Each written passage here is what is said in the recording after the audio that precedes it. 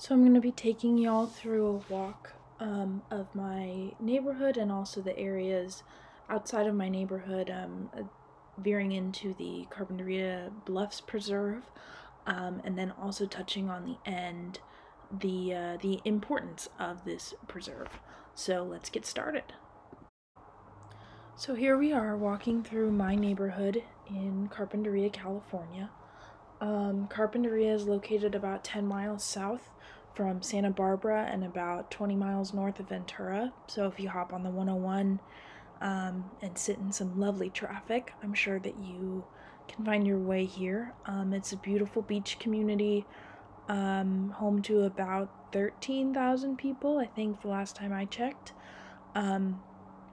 And in the past 10 years, the demographics of the community have changed quite a bit. There's a massive influx of very wealthy people, and a lot of interesting management choices have come because of that. So I'm walking down to the beach from my house right now, crossing the railroad tracks, and over to the right there is the campground, and then over to the left are the Carpinteria Bluffs, which I will be walking you guys through.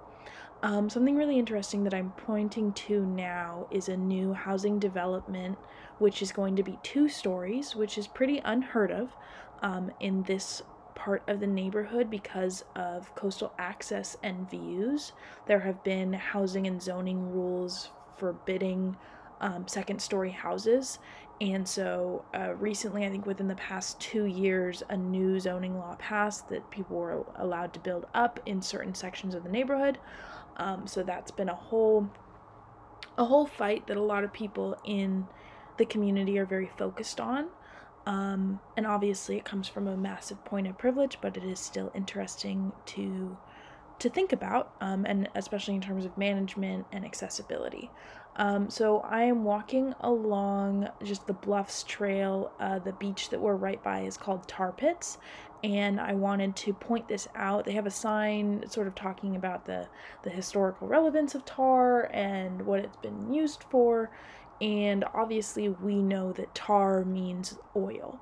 And I think when we talk about the Santa Barbara oil spill back in 1969, and just the importance of oil in our community and in our capitalist society and all of that, we often forget sort of the nitty-gritty parts of oil, which is that it seeps up and it's everywhere.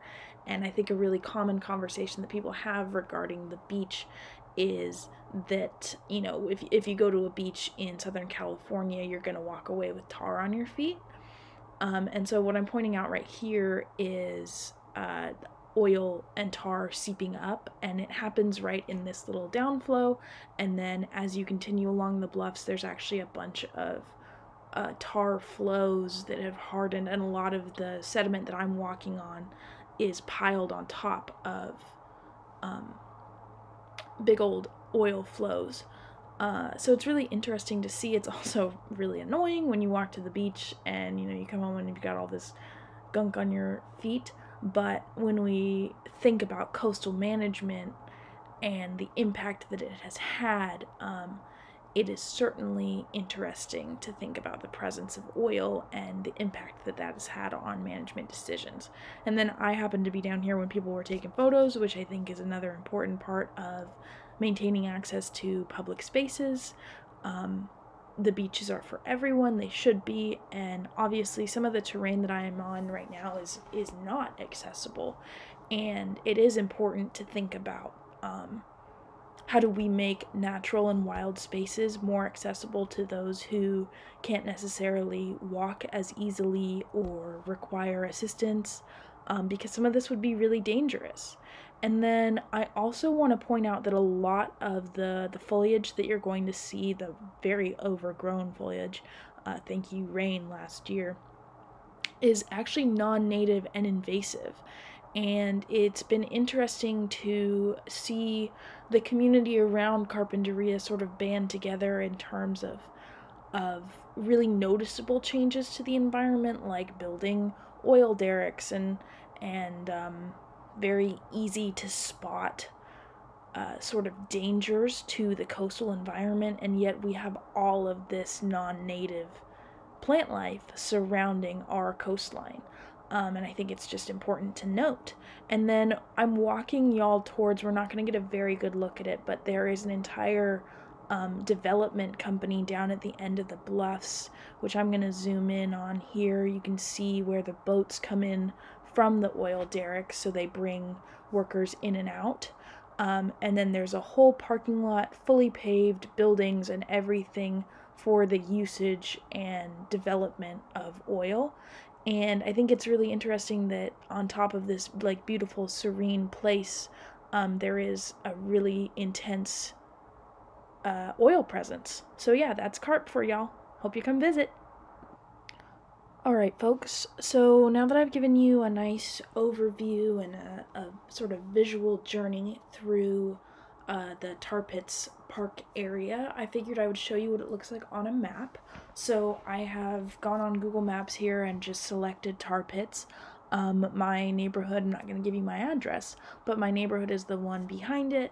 And then if we go further up into less coastal areas, or like less intensely on the beach, you'll see the city of Carpinteria, and then there's a big old bluff reserve, and we're actually kind of sandwiched in between two bluffs reserves. And this is really important because there are a lot of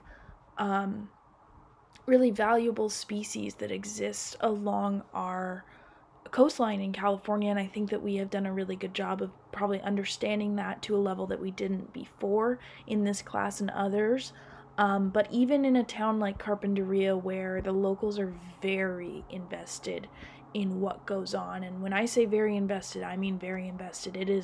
It was like some of the social and political bounds of what people believe in go very far and really do impact decisions and friendships that are made.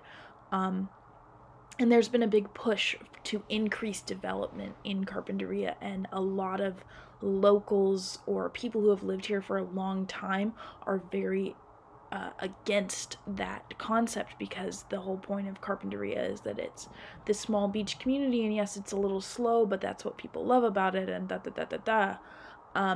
but I do think that we have a really unique opportunity here to see in action what managing natural resources can look like when you have both the privilege and the money to do that. And I think carp is a pretty good example, because we have a pretty intact coastline.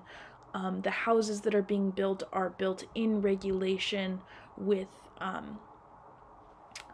sea level rise, and the locals are aware of that, and the conversation is constantly happening of, okay, well, when this happens, what do we do?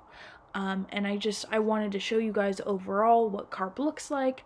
It's not a very developed town, it's not very built up, and that's okay. A lot of people are really happy with that, and I think it's special that it can exist this way. So I hope everyone walks away from this learning a little bit more about Carpinteria if you've just driven through, or if you're not familiar at all. I think it's a great place to at least visit, to understand and see what a beach community can look like if it has the right resources. And obviously that's a big conversation to tackle, but I am very proud of what the majority of the people, at least in my neighborhood, are discussing in terms of management. They are in general very aware of the issues at hand and trying to either combat them or work with nature so that it is easier. So I hope you guys learned something new. I love Carpinteria. I think it's a precious little town.